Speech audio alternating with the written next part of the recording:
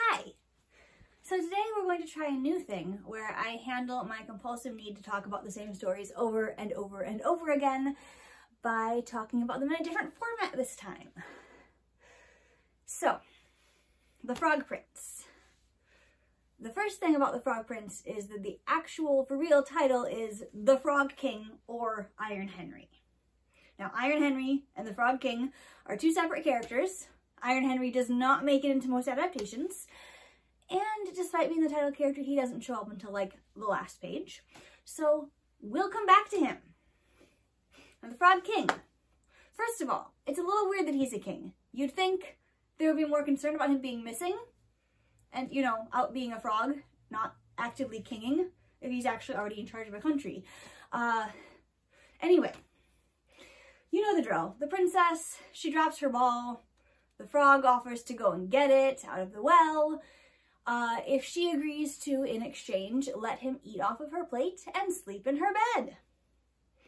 She says yes, because fairy tale characters are not known for their excellent decision-making.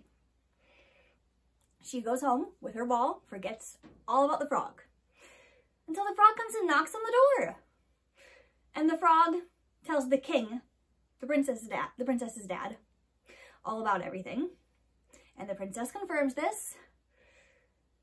And then the king, he says to the princess, well, you know, it's important to keep our promises. And like, I get where he's coming from, okay? Like, that is kind of the whole moral of the story. But he's a king. She's his daughter.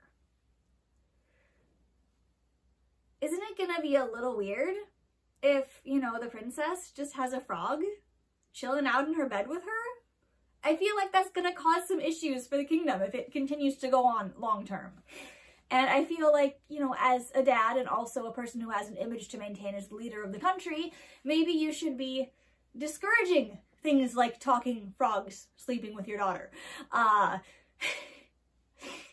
I mean, she's his daughter. She may or may not be a minor, but in this era, it doesn't really matter. He's in charge of her until she's married. So, like, you'd think that he could just be like, okay, hey, frog, I'm sorry, but, you know, the princess is my daughter. She lives in my house. It's actually my plate and my bed, and I'm saying no. She did not have the authority to make this promise to you. We are not going to have the frog here. It's not going to work. Let's talk about other ways I can repay you for getting the ball. But he doesn't. He says, yeah, you gotta hang out with the frog, honey, sorry.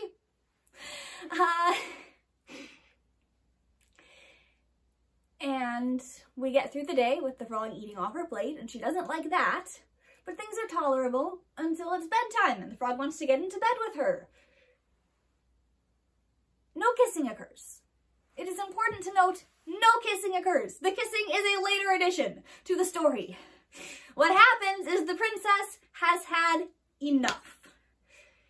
She is drawing the line here. She'll eat with the frog. She does not want the frog in her bed. So, she picks the frog up and she flings him at the wall. And as soon as he hits the wall, instead of, you know, dying, he turns back into a human. Which just raises so many questions. What exactly were the terms of this curse? You must be a frog until you become so obnoxious that you drive someone to murder? Like, how?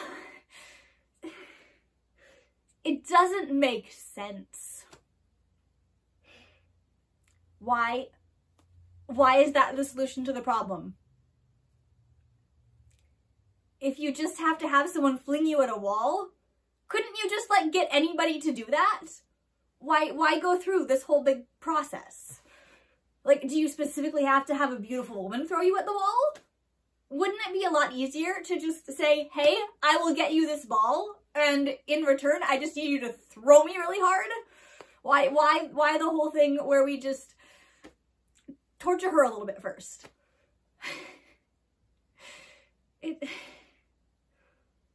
I haven't encountered another Enchanted Bridegroom story quite like this.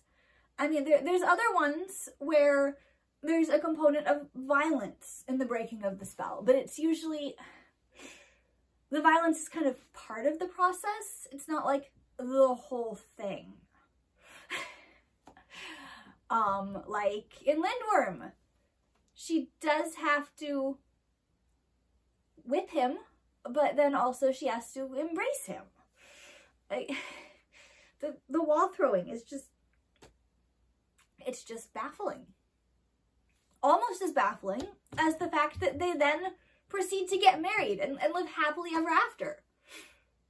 Like, why would you want to marry somebody who threw you at a wall with every intention of killing you? And why is she suddenly all cool to marry him? I mean, it doesn't seem like they had a really good relationship before. Is it just, oh, you're handsome now, so I'm all in? Like, I have concerns about this relationship. Hi, Alfie. Hi, baby. Kitty break. Hi. Okay, so they have their whole dysfunctional relationship going on. That's fine, whatever. Now to the really interesting part. Iron Henry. Iron Henry is the Frog King's best friend. And they're really, really close. Iron Henry was so upset when his friend got turned into a frog that his heart broke.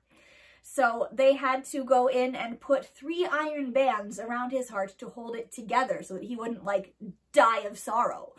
And now that the Frog Prince is back to being a human again, Iron Henry goes to pick him up and his new bride and take them home. And his heart heals and he doesn't need the bands anymore, and they break off as they're riding off into wherever the Frog King came from in the first place.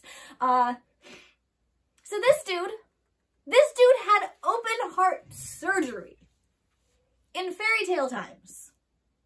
And we're here talking about the toxic relationship his best friend is in? Like, I don't care about them. They're a mess. Tell me more about Iron Henry.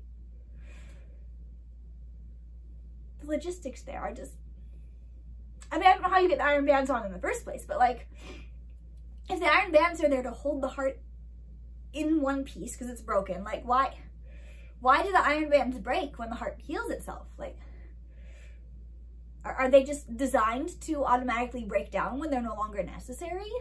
You'd think something like this, you know, who's gonna put stuff in your heart to fix you in this sort of setting? You'd think maybe it was like magic, right? But I mean, they're iron bars. And everyone knows iron and magic don't mix, which sort of implies that this was like a normal surgery, not like a magic thing. Like, how? Anyway, the Frog King, or Iron Henry. Iron Henry rocks. The Frog King is kind of a jerk and makes some really bad relationship choices. The princess is just a straight up attempted murderess. And that's really all I have to say about that. Thanks for watching. Bye.